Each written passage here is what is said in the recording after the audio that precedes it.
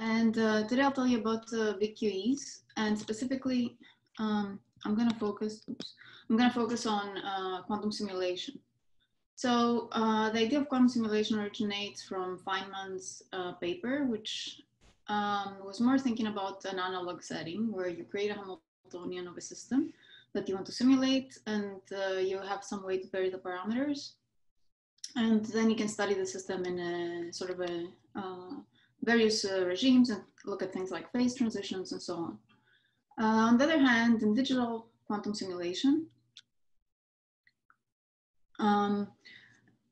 we think of a universal quantum computer where the evolution can be decomposed in a set of elementary quantum gates.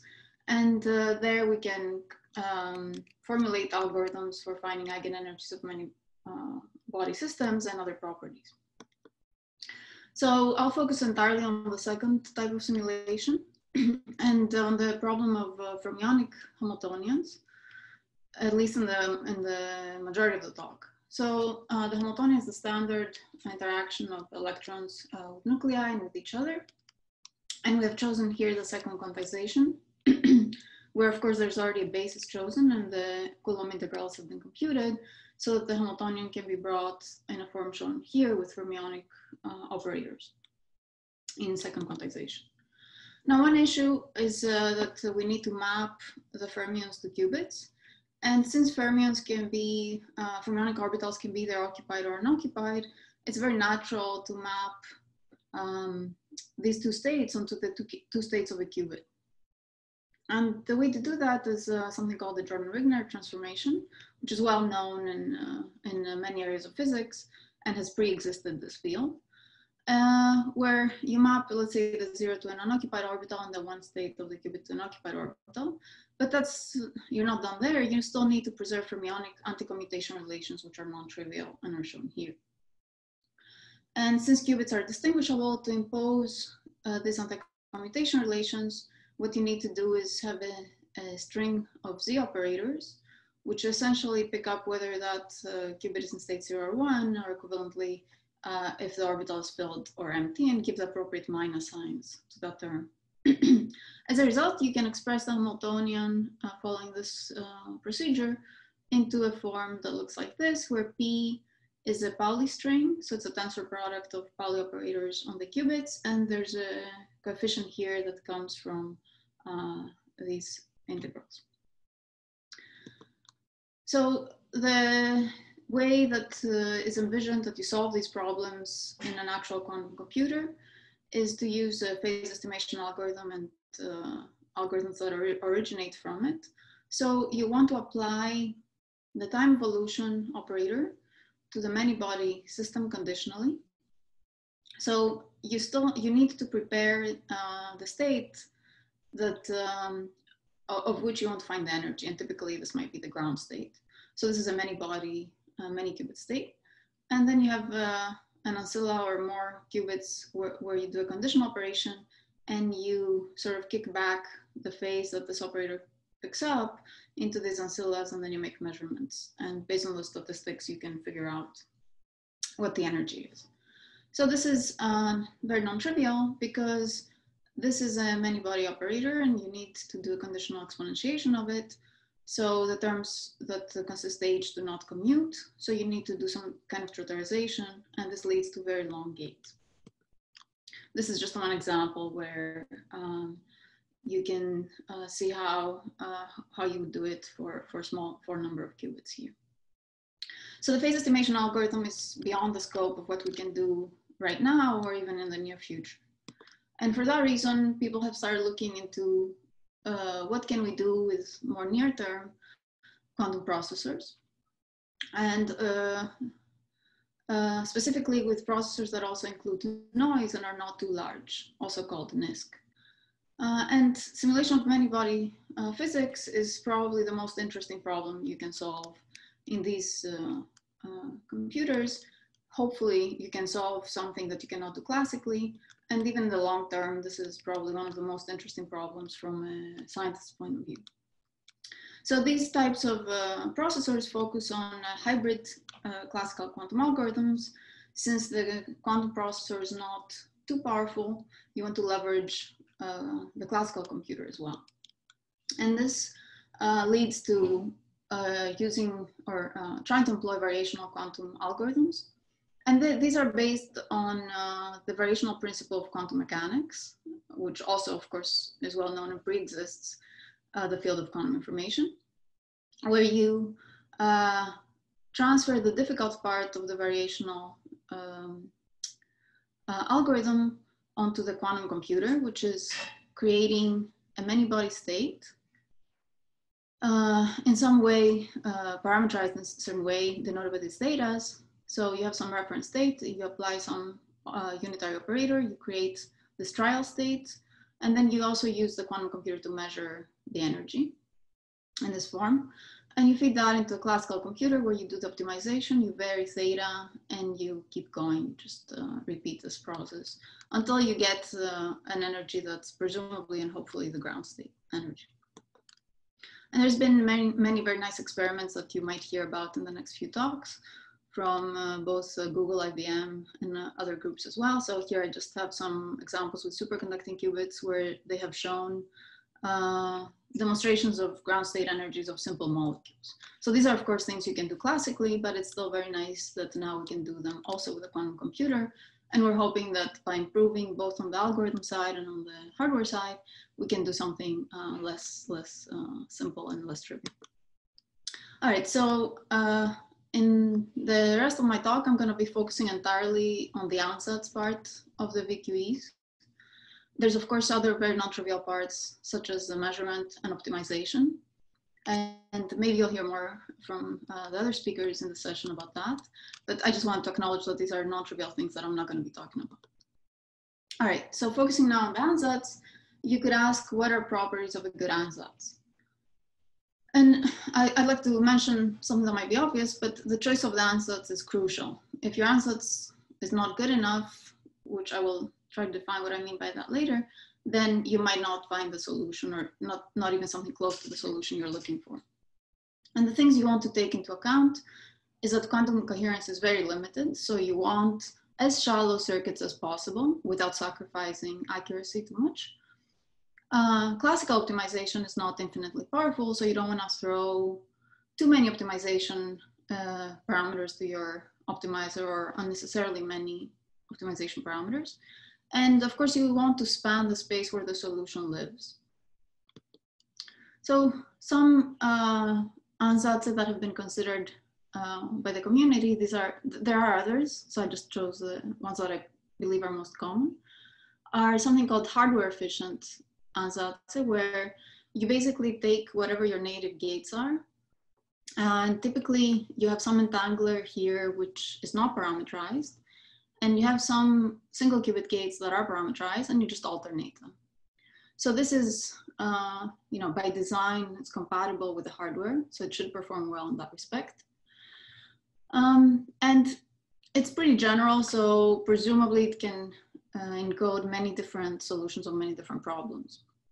On the other hand, it's ad hoc, so even though it's quite expressible, it's not guaranteed to be exact. It can be inefficient because to reach the state you're looking for, you might need to use too many of these gates. And there's also been this very interesting paper showing that for random circuits like this, there are barren plateaus in the optimization step. On the other hand, you could look into something that imports some knowledge from the domain you're trying to solve. So a chemistry-inspired ansatz for chemical problems is unitary coupled cluster. So this is just a coupled cluster operator shown here, where you keep only singles and doubles. So 2 fermionic operators here and 4 here, and that's it. So one challenge here is that translating the fermionic operators into quantum gates leads to long circuits. And the Trotterized form of these, if you just stop at low Trotter order, it's not just long, but it's also not unique. So you could, we've shown in this paper that sometimes you cannot hit chemical accuracy depending on what order you choose. And it's also not proven to be exact. So the bottom line of this slide is that both of these ansatz are generic in some sense. So on this side, this is entirely generic, entirely given by the hardware. On this side, for any chemical problem, UCCSD tells you just choose the ansatz and then optimize your parameters, but it doesn't know anything else about your Hamiltonian. So what I want to talk about today is tailoring the ansatz to the particular problem you're trying to solve. And we have two ways of doing this. One is to use circuits that preserve, or in other words, built in some symmetry that you know your system has. The other approach is using an algorithm we have developed, we call adaptive. And the features we're after is to have as shallow circuits as possible, to have either small or minimal number of optimization parameters, and hopefully an exact ansatz. So in the first case, where we are encoding symmetries into an ansatz, we want to first point out that we're interested in creating states, not some general evolution operator. So what we can do is we can count and parameterize the relevant states with a given symmetry, and then impose the relevant symmetries at the circuit level. So if you think of your Hilbert space, you might have a sector where the states of a given symmetry live, and then somewhere in there will be your ground state if you know it to have this symmetry. So the first type of symmetry you can impose is particle number symmetry. So typically in the problems we're interested in, the number of fermions is fixed, number of electrons is fixed, which means that out of my n orbitals, which means n qubits, I only want to have m excitations. So I go from 2 times 2 to the n plus 1 minus 2 real parameters to 2n choose m minus 2 real parameters. So an ingredient here is this particle preserving gate. So if you look at this matrix here, this is in the 0, 0, 0, 1, 1, 0, 1, 1 basis. This is designed to only mix 0, 1, and 1, 0, and so it doesn't change the number of ones you have. And what we have done is we've come up with a circuit that is guaranteed to give you all possible states that have a given particle symmetry, which you, particle number symmetry, which you fix with by fixing these x's in the beginning, these NOT gates, and having these nearest neighbor A gates from here. And we know exactly when to stop because all we need to do is count parameters. So we've shown that you can hit any target state within this space. We've checked this numerically by checking the fidelity with random states that preserve the symmetry. And in most cases, we also have time reversal symmetry in the system. So that cuts down the parameters even more. So here you have n choose m naught times 2. So compared to other efforts to do similar thing in the literature, we've shown that our result has the fewest number of C0 gates. And we have a bunch of examples where we test our circuits using, in this case, Qiskit, and comparing to built-in ansatz in Qiskit, and you see that the number of parameters in this example is the smallest for our circuits. That's guaranteed to be the case, no matter what molecule we do. In some cases, we also have smaller number of C0s, but that's not guaranteed. And we also have in this paper, we also show how you preserve total spin, spin projection, and so on. So we can actually build in pretty much any symmetry. So what you can do is you can also think about going even further. So instead of just encoding symmetries, can I also use more knowledge of my Hamiltonian? So can we find ansatz that are even more tailored to the Hamiltonian we're trying to solve? And you could think about kind of these ad hoc or hardware efficient ansatz sitting in one end of the spectrum, the symmetry preserving ansatz I just talked about somewhere in the middle, and what I'll tell you about now being the most tailored ansatz for the problem you're solving. So the key idea here is that we want the system to be simulated to dictate its own ansatz, and we construct it in a way that it's compact, so it's iteratively grown one unitary operator at a time. And a key ingredient here of this algorithm is a pool of operators, which we call A. And each of these is exponentiated, and this is your unitary. So this is an overview of the algorithm. So you have your operator pool. I'll discuss later how you might want to choose that. But at this point, this is kind of something you can input. And you have a prepared state, let's say a Hartree-Fock state, and then you look at every operator from the pool and you ask yourself, if I choose any one of these, how much does it affect the energy? And we answer that question through a gradient condition. So we take the mean value of the energy and differentiate it with respect to each parameter. And the nice thing, this is of course well known, is that you get a commutator here. So you can view this step as generating a new Hamiltonian, and you can view this, measuring this as measuring a Hamiltonian. So this step is also envisioned, the subroutine is envisioned to take place on a quantum computer as well. And since each of these measurements is independent, you could view this step as being parallelizable on many different quantum processors. So this tells you to select the operator that changes the energy the most, so the largest gradient, and then you append that to your state, and you ask if there's convergence. Strictly speaking, convergence is when all these are zero, but you can put a cutoff. And when you select, then you select the operator with the largest gradient, and you append it to your current state, and then you re-optimize all the parameters, that parameter and all the ones that came before. And now you have a new reference state, and you just keep going. And you stop when you're happy enough here. So presumably when you reach chemical accuracy or when the gradients are smaller than some cutoff. So in the first, so I already mentioned that this is quantum parallelizable, and the algorithm ADAPT stands for adaptive derivative assembled to do this step, problem tailored BQE.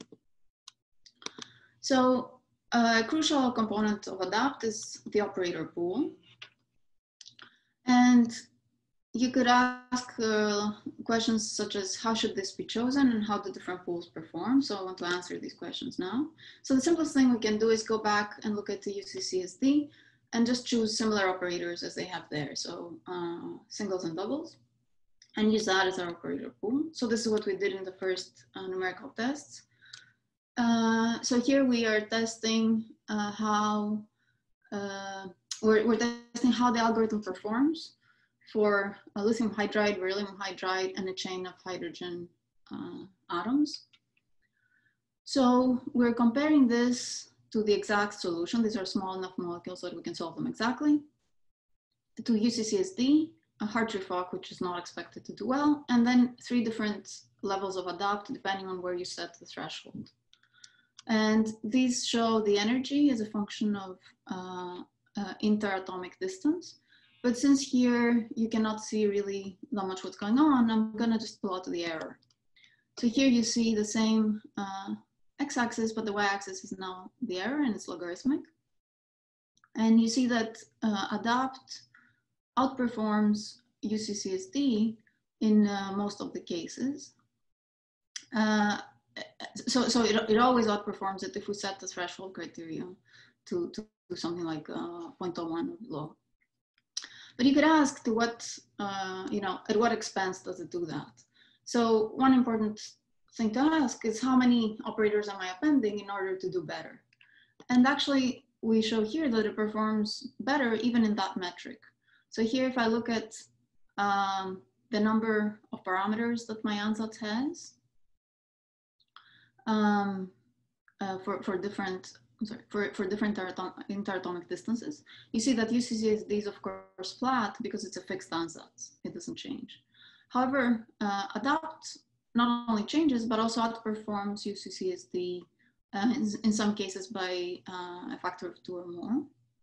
And the only case where you need more parameters in ADAPT is the case where actually, if you look at the orange line here, UCCSD doesn't perform within chemical accuracy.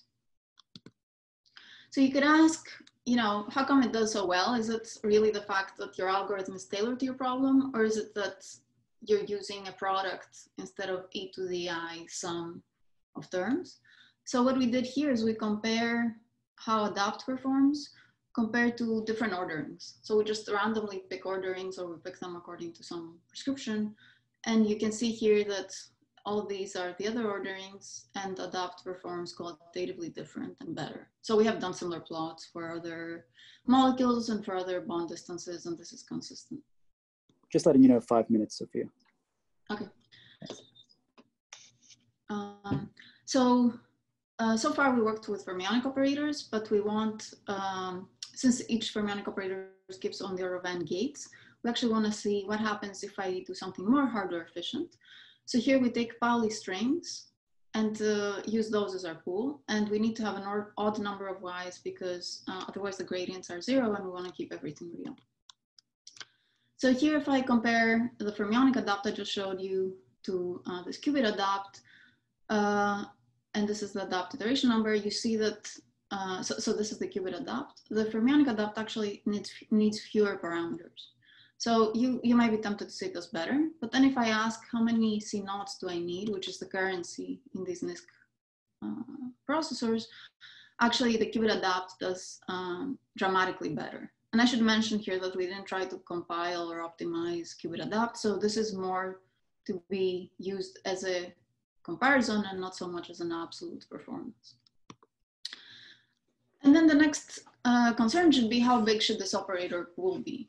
Because if your pool is chosen to be too large, you need too many of these intermediate measurements. So what we did is we started from a chosen pool from 8 qubits, which is more than 450 operators. And then we just started reducing it and we checked convergence for several examples. And we consistently saw that it performed well until we chopped off too many.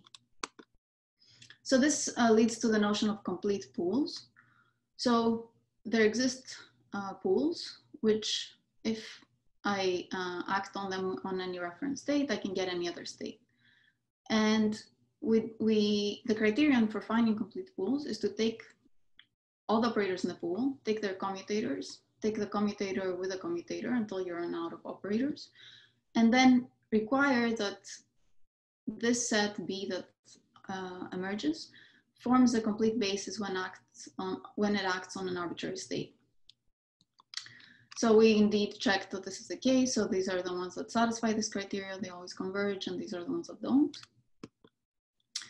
And now we're interested not only in complete pools, but we're interested in how much can we get away with shrinking our pool, since that incurs more measurements here, and still be able to have convergence. So that leads to the idea of minimal complete pools. So a minimal complete pool is the smallest size complete pool.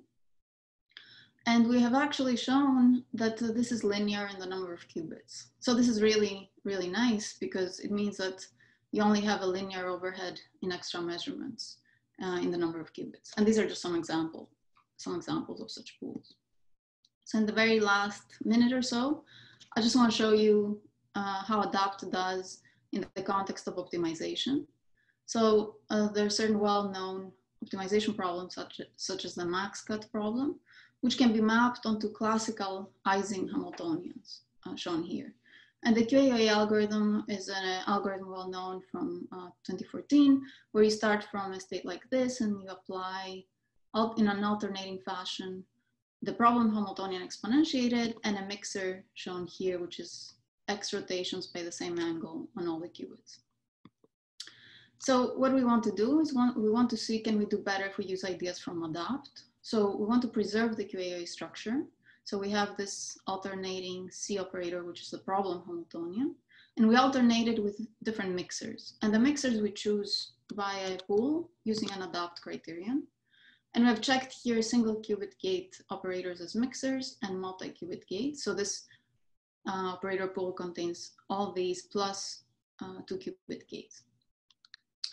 And what we have seen is that when we allow for the multi-qubit gate mixers, we actually get a dramatically better convergence in the energy for at least the max cut problem, which we did for these two different graphs. And these are the pools that contain entangling operators. So again, here you could ask, what is the price you pay for that? Since these contain entangling operators, that means that for a given layer, I should have, using more entanglement. But the meaningful thing to ask is, for fixed accuracy, do you really have more C naughts or less or fewer? And in our case, actually, we showed that if we compare how many C0s we have and how many parameters we have with this multi-qubit entangling gate pool, it chops down, it not only performs better, but also chops down in the number of C0s and optimization parameters. So we think this is a very kind of promising approach for optimization as well. All right, so to summarize, I discussed our work on tailoring ansatz to different Hamiltonians. So first you can impose symmetries and have symmetry preserving circuits. And then there's the algorithm we call ADAPT, which showed you a BQ incarnation, meaning a general Hamiltonian with off-diagonal terms, as well as a QAOA incarnation where the Hamiltonian is diagonal. So with that, I'll just leave the slide up to acknowledge my students and postdocs who did this work, and thank you for your attention.